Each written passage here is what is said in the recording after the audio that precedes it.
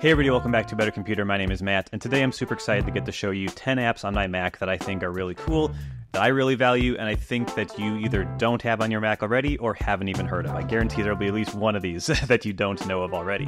So, before we get into it, I did want to say this is the Season 2 finale of A Better Computer. I'm going to take a few months off during the summer to just not make videos on any sort of a regular basis. I just need the time to relax. I don't have a lot of time in the summer anyway to do this sort of thing, so yeah, gonna take a few months off, and then I'll be back in the fall doing more. I do have some stuff cooking up this summer that I think will be fun, so stay subscribed to make sure you see that when it comes out. But yeah, let's jump into today's video.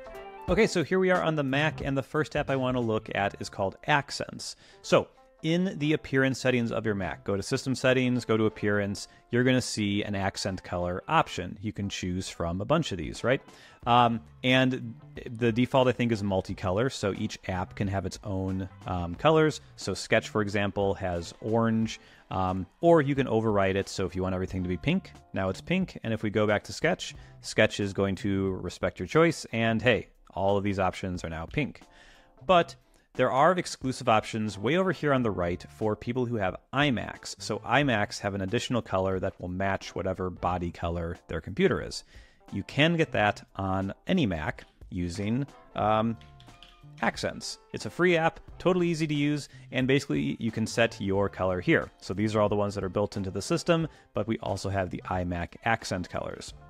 So I personally, you might like this dark green, you might like the darker yellow. I personally like this kind of dark blue that they have. And so that's it, I'm done. Get out of Accents, let's go to Appearance again. And now you're gonna see this additional option here called This Mac. Super awesome, love to see it.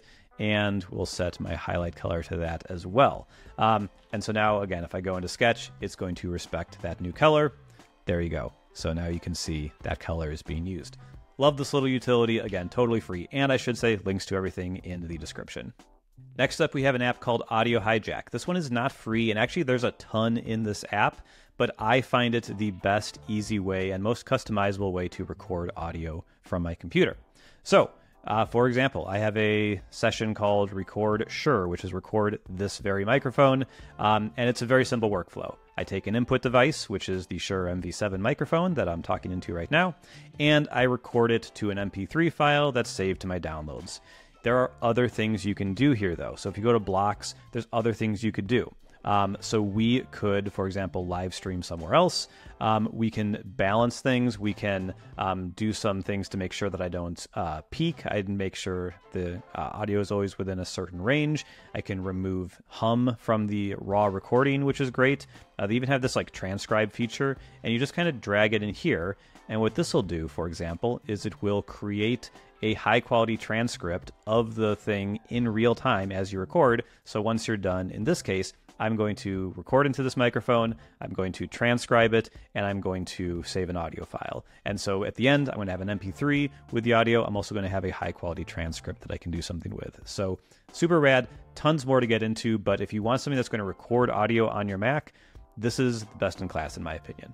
Next up, we have Bartender. Bartender is one that I think I've talked about on this channel before, but Bartender brings some sanity to your menu bar. You can see I only have a few things showing up in my menu bar here, but if I hover over this section, a few more items come out. So I'm tracking some other information here, but I don't want to see these all the time. I don't need to see them, so I don't have them showing. It saves space, especially when I'm using the laptop screen. It just saves a lot of space that I don't necessarily have. So I really like Bartender. There's also one called HiddenBar. Yeah, HiddenBar as well, which I think is totally free. I'll leave links to both in the description. You can decide which one is better for you. Bartender has more features. I personally like it, but HiddenBar gets you a lot of this value totally for free. Next up is BetterDisplay. BetterDisplay is such an awesome utility if you use an external monitor that's not made by Apple. So one of the big limitations of using a monitor like this, I have a Sony one, is that you can't change the brightness, you can't change the volume with Apple's built-in keyboard shortcuts. With BetterDisplay installed, they have controls for changing the brightness. You can maybe see that on my face as I lower and then raise the brightness. I can do that here. I can also change the volume output, which is so great because I have my speakers plugged into my display. Being able to change it with keyboard shortcuts is awesome. I wasn't able to do that before. I wasn't able to do either of these before. I would have to use like the on-screen controls, which sucked. There's a lot of other stuff here. I should probably make a dedicated video about this, but yeah. Really, really awesome free app. Now, I've kind of shown this other app already. I showed it up here when I'm watching my CPU cycles here. I can see my network traffic here. These are things that I just like to be able to see at a glance sometimes. Again, they're hidden with Bartender, so I don't see them all the time, but when I want to see them, I like to see them quickly. iStatMenus lets me do this. There is a free alternative as well. I'll try to find that link and put it in the description too for you. But yeah, you can basically customize a lot of these. So that's CPU and GPU one. I've got the bar chart and the CPU label, which you can see right here. If I click on it, it's actually going to show me quite a bit of detail to see what's doing everything. So quite a bit of info here. If you're troubleshooting, I find it really helpful to have. If you change this, let's say, let's throw this 50% up there for total usage. Oops. It changes in real time.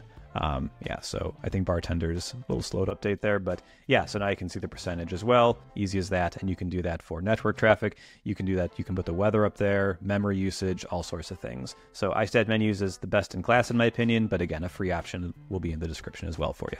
This next app is called Fission, and this is made by the same people who make Audio Hijack. It's a really high quality app, and basically I use it just for converting audio files. So I have an M4A file over here. I'd really like it to be an MP3. It's surprisingly annoying to turn things into MP3 files, but with Fission, it's super easy. I drag it in, here's the file, cool, no big deal. Command E to export. I can choose from all these file types.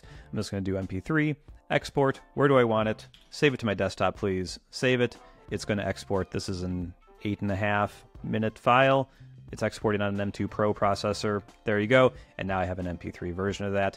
This app has some more features. Again, could do a dedicated video to it, but that's the thing I use it for all the time and is worth like the 20 bucks or whatever I spent for it because it's just fast, works reliably. I don't have to worry about going to some website that's skeezy and slow and everything. I like it for my needs. This next one is for my Apple Notes fans out there. So by default, Apple Notes has some formatting, but it's kind of annoying to get to. This is the note title. This is a subheading. And how do I make this into a subheading, right? I select it and I click and there we go. Now it's a heading. I can also do it. Let's just do some gibberish. I can also do it from the menu bar. I could turn this into like a subheading, let's say, and there's keyboard shortcuts for all these, but like Command-Shift-J for subheading, Command-Shift-H for like, you're not going to remember all these. So ProNotes makes this easier. So we're going to open ProNotes, and instantly I'm going to have some new functionality. Let's say I want to add a table. Well, I just type slash, and then all my options are there. Let's do table. Now I have a table. Cool. This is another heading. How do I turn this into something? Slash heading. There you go. And it does show you all of the keyboard shortcuts for these as well. So if you can remember them, you can do them quicker with the keyboard. But I like having this just slash option to bring in some stuff. Down here at the bottom, they have some AI features. I think if I hit summarize, it's going to tell me to subscribe to ProNotes Gold, which I don't subscribe to. Are those useful? I don't know. But the ability to just kind of hit slash and then add a thing and change the styling, I really like that. So pretty cool little free utility. Our next app is called Rectangle, and it adds some window management tools to macOS that really should be built in by default. So I've got my note window here, and if I want this to be full screen, how do I do that on macOS? Double click this, that works, so that's nice. But what if I wanted it to take up the left half of the screen? Well, that's trickier. With Rectangle, I can just drag it over here, and now it's using the left side. Oh, is that not what I want? Drag it away. It resizes to the size it was before. Let's move it over to the right. Cool. There we go. What if I wanted to just take up the middle column? There we go. Taking up the middle. And if I want to drag and have a kind of way to make it full screen as well, drag it to the top of the screen. There you go. Full screen. And now it's back to normal. This is all managed from here. All of these are possible. I think if I drag it to the bottom left, there we go. It's taking up the quarter of the screen. So whatever arrangement you want to do, you can achieve it. There's keyboard shortcuts for all this. Tons and tons of keyboard shortcuts here. And yeah, just if you want some more easy window management to sort things out, this is a really nice little tool. This next one is called Daltonism, which is a really cool app if you work with accessibility features. Basically what this does is create a window that you can put over your display to simulate different types of vision. So if I hit this guy, I can choose what sort of color blindness basically I want to simulate, so I can see how things would look to someone with different vision from me. As a UI designer, I find this super helpful when testing what I'm working on to make sure that color is not the only thing that's showing things. And if I am using colors to try to differentiate things at a glance, I try to make sure that they're able to be differentiated by people with a different vision from me. This is a super useful, free little tool. And finally, the last thing is actually pretty hard to show because I've recorded the whole video with it, and it's called Screen Studio. It's a really cool app for recording your screen and creating these cool little effects-laden, zoom enhanced videos. If you like the production of this video, it was done with Screen Studio. I've used ScreenFlow for many years. I think that's an awesome tool. But Screen Studio is giving me some new tools, some things to play with that make my videos feel a little more fresh, in my opinion. It does some automatic stuff with like zooming like crazy that I find a little annoying, honestly. But yeah, you can do everything manually as well, and I'm getting some good results from it, and I'm pretty happy. So that is 10 little apps I don't really talk about on this channel that I hope you guys enjoyed. A lot of them are free, a lot of them are paid up front. And yeah, thank you so much for watching. Thank you for watching A Better Computer Season 2. And I'll see you here soon.